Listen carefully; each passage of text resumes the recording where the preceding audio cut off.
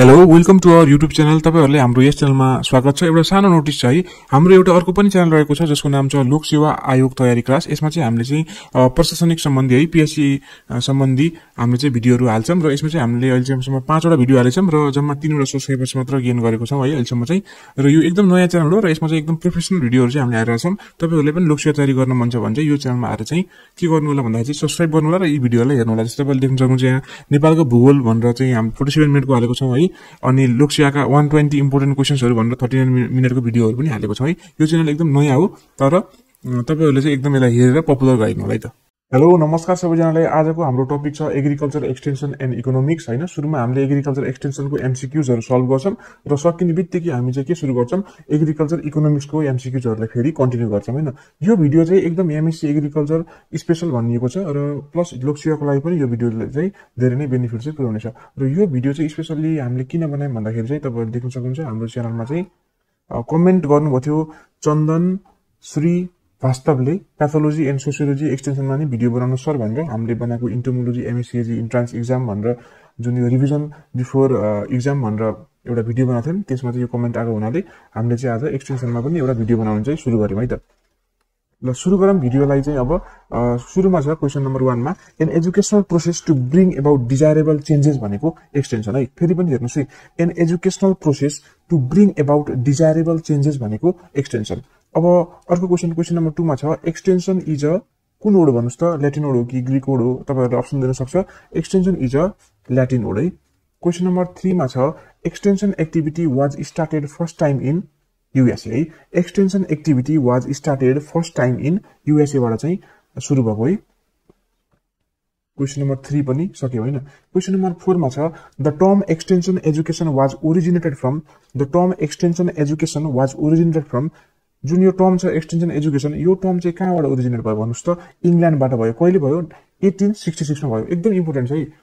तपाईहरुले TU AFU जस्तो सुकै इन्ट्रान्समा एक्जामिनेसन दिए पनि यस्ता क्वेशन्सहरु चाहिँ धेरै इम्पोर्टेन्टमा हुन्छन् है। क्वेशन नम्बर 5 मा छ the term extension education was first used by Cambridge university England 1873। पुरै डेट सहित याद गर्नु होला। यसमा चाहिँ कुनै पनि कम्प्रोमाइज छैन है। मैले यो मात्र पढ्छु डेट पढ्दैन भनेर नबस्नु होला। नाम निस्किने चान्स घट्छ। यति याद गर्दा केही पनि हुन्न। याद गर्नुस् 1873 याद गर्नुस् है त। अनि क्वेशन नम्बर 6 मा छ the father of extension education in India JP लिगन्स है। एक्सटेन्सन पढ्ने एक्सटेन्सनमा इन्ट्रेस्ट भएको मान्छेहरुलाई यो याद नभएको त कोही पनि हुनुहुन्थेन होला है। यो त रिभिजनै भयो नि तपाईहरुको लागि। यस्तै हो। क्वेशन नम्बर 7 मा छ extension education is both science and art. यो इजी कुरा भयो, सिम्पल कुरा भयो।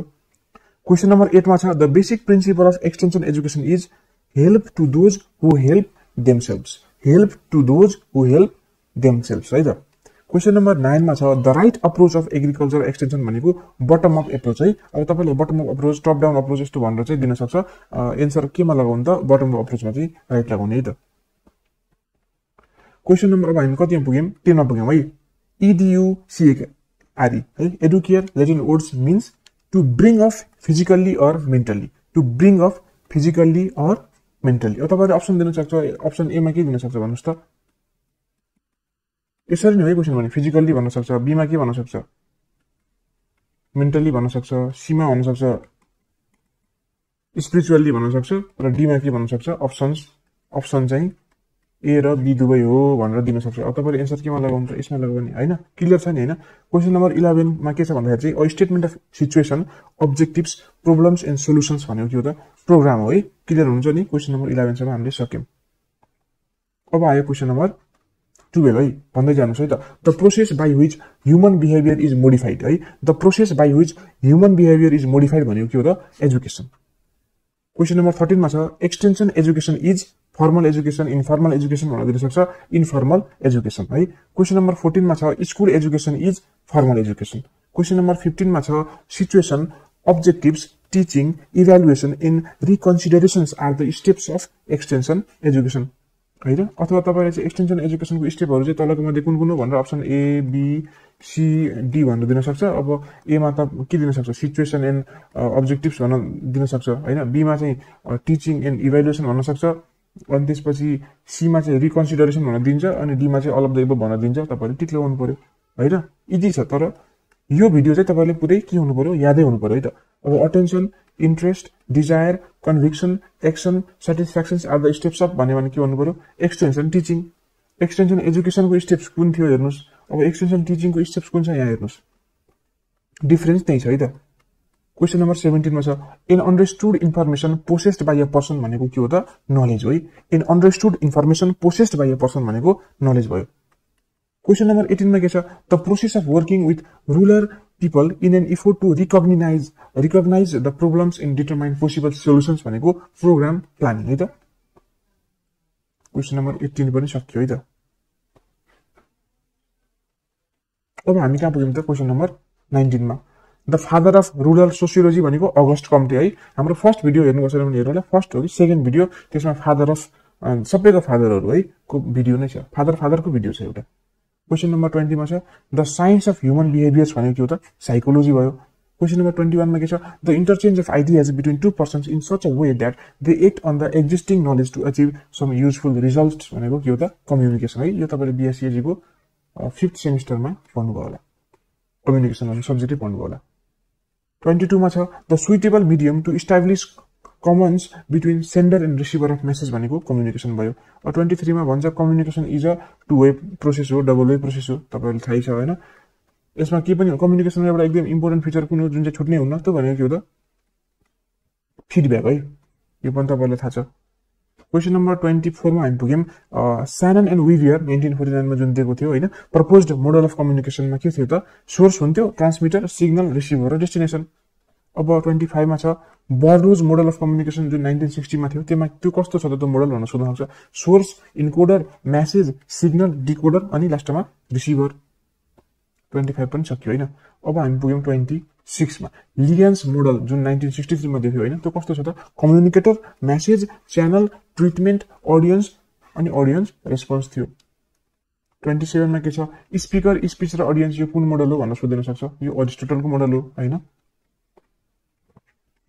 A specific way adopted by the communicator to communicate his message effectively so that whole message is understood by maximum number of audience भनेको के हो त treatment of message हो है त A specific way adopted by the communicator to communicate his message effectively so that whole message is understood by maximum number of audience भनेको treatment of message अब 29 मा के छ भन्दाखेरि हेर्नुस् the process by which an innovation is communicated through certain channels over time among the members of a social system भनेको हो diffusion है the process by which an innovation is communicated through certain channels over time among the members of the social system भनेको diffusion question number 30 मा के छ a decision to continue full use of an innovation a decision to continue full use of an innovation भनेको adaptation है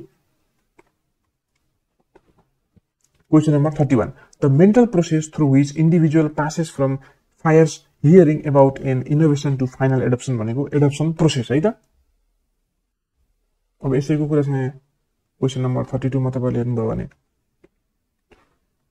question number 32 मा के भन्छ भनेपछि stages of adaptation are awareness interest evaluation trial adaptation यो पनि तपाईहरुले पहिले पढेर आउनुभएको रिभिजन हो के तपाईहरुको टोटली रिभिजन हो तर याद चाहिँ गर्नु पर्यो यसलाई फोकस चाहिँ पुरै 100% दिनु पर्यो यो भिडियोमा an attention with the sense of concerns focused upon some object भनेको इन्ट्रेस्ट 34 मा छ which stage of adaptation helps to establish benchmark evaluation यो भनेको which stage of adaptation helps to establish benchmark evaluation 35 मा छ the people who adapt immediately after getting knowledge and कन्स्टिट्युट्स only 2.5% of the total population भनेको के हो त इनोभेटर्स है 36 मा छ the people adapt through local leaders and constitute only 13.5% of the total population भनेको अर्ली एडप्टर्स है क्वेशन नम्बर 37 मा छ the percentage population of early majority over total population भनेको 34% है 38 मा छ the farmer who accepts new practices very last within his social system is known as ल्यागार्ड्स है यो चाहिँ 16% हरु हुन्छन्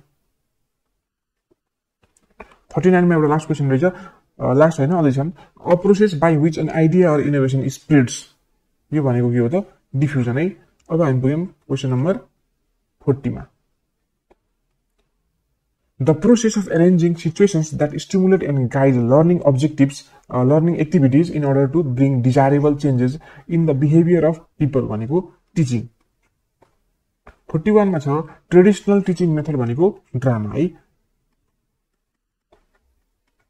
ट्रेडिसनल टिचिङ मेथड भनेको ड्रामा 42 मा छ central element in learning situation भनेको लर्नर है सेन्ट्रल एलिमेन्ट लर्नरले नै अब सिक्न खोजेन भने त लर्निङ हुने कुरै भएन नि हैन सिम्पल लजिक छ यसमा 43 मा छ a mental and physical reaction that makes through सीइङ भनेको लर्निङ एक्सपिरियन्स है 44 मा के छ फर्मुला अफ इन्टेलिजेन्ट क्वेशन भनेको IQ percentage is equal to mental age upon chronological age into 100% है 100 है percent 100 45 मा छ the method of face to face or person to person contact between the rural people and extension workers भनेको चाहिँ individual contact method भयो है 45 मा पुगेपछि अब 46 हुन्छ हैन यो 46 भयो यो 47 भयो यो 48 यो 49 यो 50 र यो 51 है त 46 में पढम farm and home visit, office calls, telephone calls, personal letters, result demonstrations are comes under individual contact method.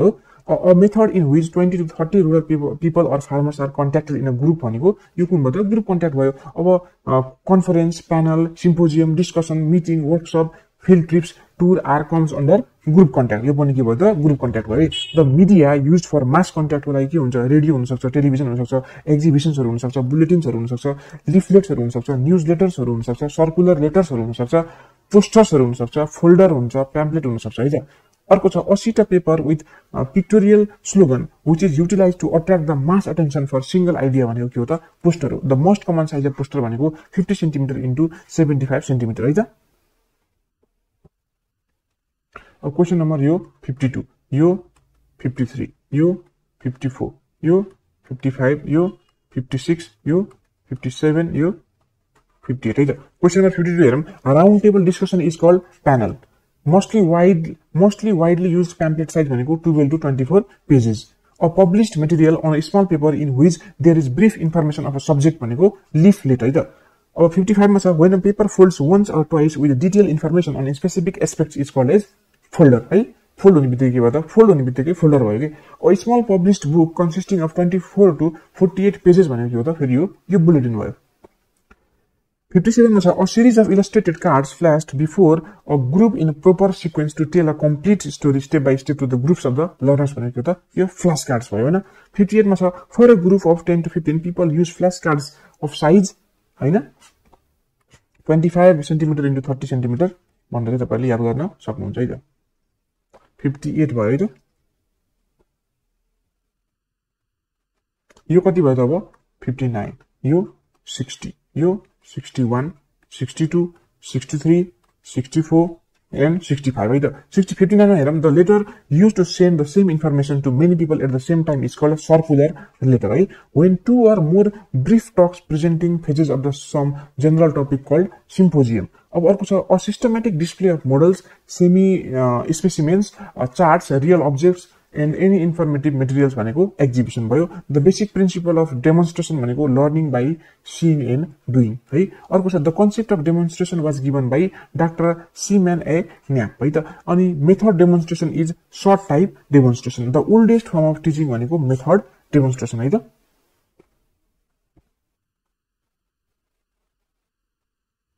अब हामी पढ्यौं क्वेशन नम्बर 66 मा the main purpose of method demonstration is to provide skill है 67 मा छ the basic principle of method demonstration is learning by doing 68 मा छ the father of method demonstration भनेको doctor सीमान ए न्याप है 69 मा छ a single practice demonstration used to show method of showing भनेको method demonstration 70 मा छ a demonstration practice used to compare two technologies that is old and new भनेको यो चाहिँ के भयो त result demonstration है हेर्नुस् है method demonstration र result demonstration बाट कस्ता कस्ता क्वेशनहरु बन्न सक्दा रहेछन् ठ्याक्कै देख्न सक्नुहुन्छ तपाईले तपाईहरुले आउने पनि यस्तै हो है question the demonstration use to improve skill knowledge and attitude भनेको यो पनि के हो त रिजल्ट डेमोन्स्ट्रेसन 72 मा छ result demonstration is based on सीइङ by doing यो लर्निङ बाइ डुइङ थियो यो सीइङ बाइ डुइङ है त 72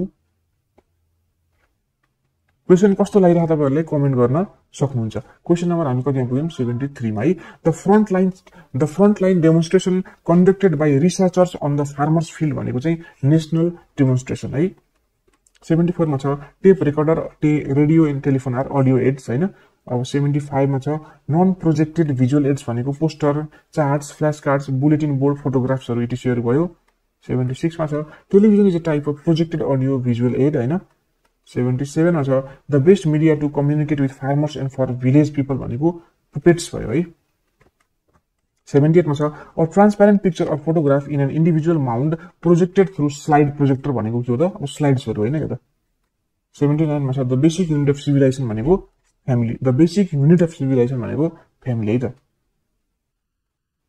क्वेशन नम्बर 80 मा छ the basic unit of rural society भनेको कुन हो त भिलेज है अब 81 82 83 84 85 86 यसम्म हेरौं 86 सम्म सकौं अनि फेरि नम्बरिङ गरौँ है a family consist of husband, wife and their children known as your nuclear family भयो. The uniformly accepted ways of acting about some social aspects of life are known as custom. They are uniformly accepted ways of thinking tradition. Cooperative movement जुन 1904 मा सुरु भयो was initiated by Yaf Nischolson. Concept of village level worker was related with the program Sri Niketan. अब छ गुरगाउँ project was started by Mr. F.L. Briny, Young Men Christian Association was associated with Marthandom project. 87 भयो यो 88 भयो Rural Development Program was started on 1935 है त 1935